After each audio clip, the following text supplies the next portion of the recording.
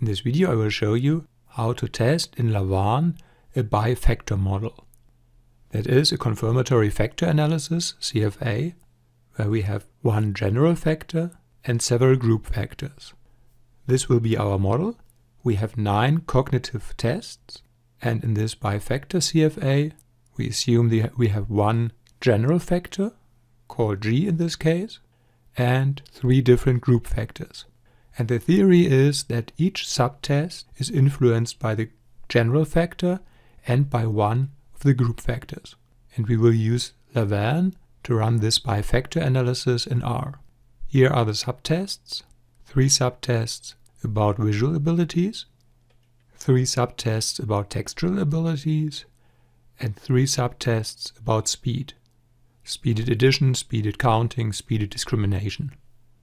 This video is not focused about the theory about bifactor models. For that I've given you some references in the description of this video. This video is about how to implement such a model in lavaan, how to test it, how to deal with problems, and we will see we will have problems with model convergence, and we will see how to overcome them. Let's start with loading lavaan. The complete R code is available on the companion webpage, so there you can just copy-paste. The link is in the description. The data frame we are using, Holzinger-Swineford, is built in lavaan, so you can run the same model with the same data yourself. Here we see our data. Relevant for us are the 9 variables x1 to x9, the 9 subtests about cognitive ability. If you want to have additional information about this data frame, you can get it with this command, but I've already shown you the meaning of the 9 variables. So this is our bifactor model. We have 4 factors, the general factor and the 3 group factors. And for each of those 4 factors we have to specify which variables are part of the measurement model for this factor. So visual is measured with x1 to x3, textual with x4 to x6, and so on. And the general factor is measured by all the subtests, x1 to x9. There's a second thing we have to specify, restrictions. If you look at this figure, you won't see any covariances between those 4 factors. And that is intentional. The basic bifactor CFA is based on the assumption that all those factors are uncorrelated. As a default, lavaan would estimate covariances between those factors, so we have to put in restrictions that forbid any covariance between those factors. And those restrictions are here.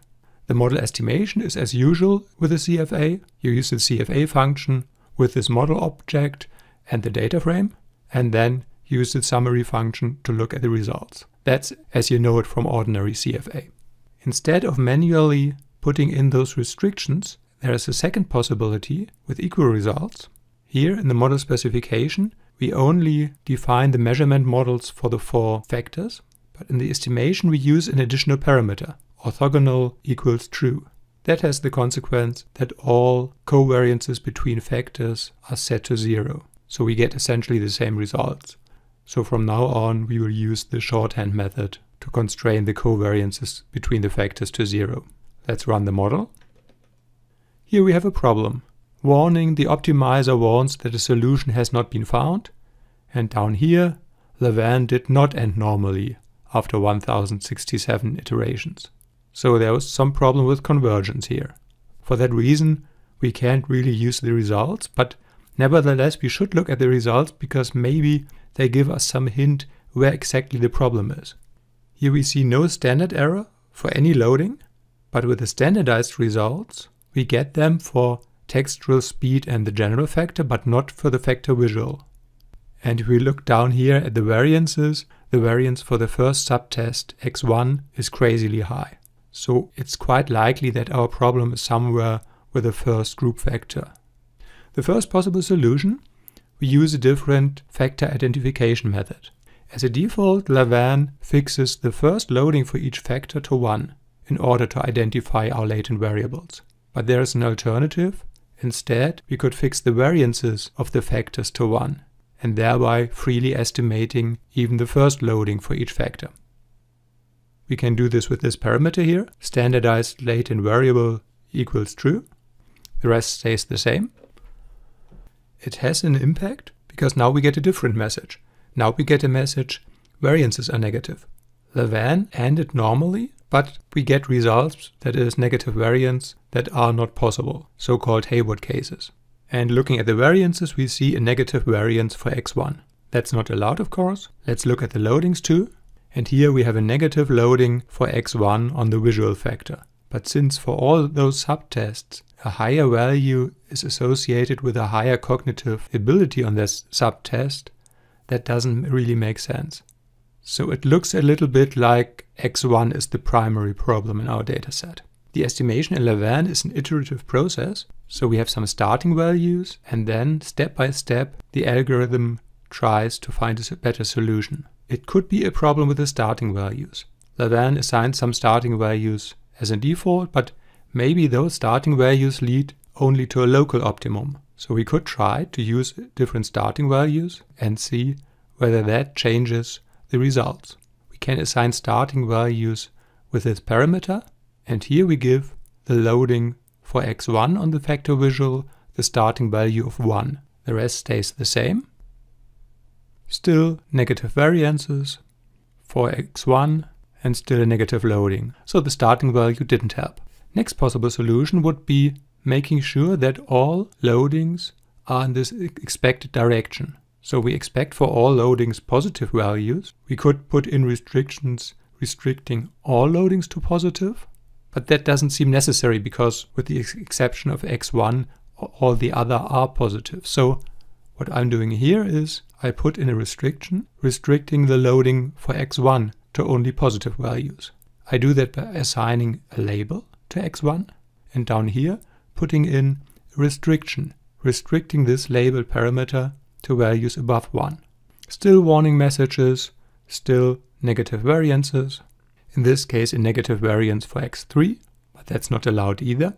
And looking here at the loading for visual is 0.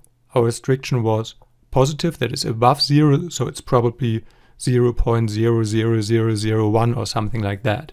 So even with a restriction, we can't really force this loading to be estimated with a positive value. Where does this leave us now? The most likely reason for that is that in our data we don't really have a subfactor visual. So we will change our model to this. A subfactor textual, a subfactor speed, but the tests x1, x2 and x3 only load on the general factor. Here I've deleted the subfactor visual.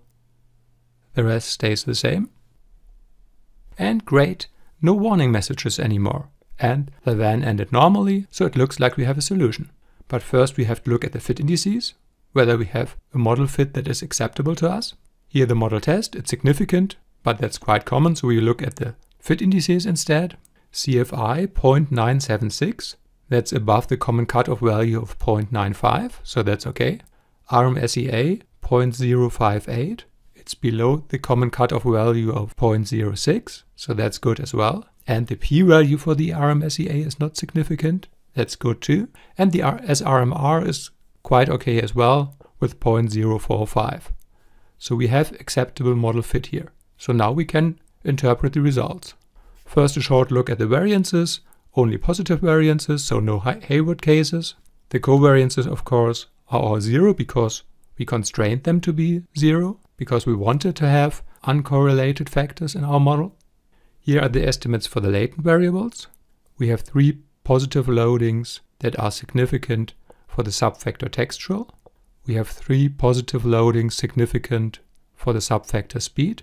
For the general factor, 8 of those 9 subtests have positive significant loadings, but one subtest, x7, has only a very small standardized loading and it's not significant. x7 was speeded addition.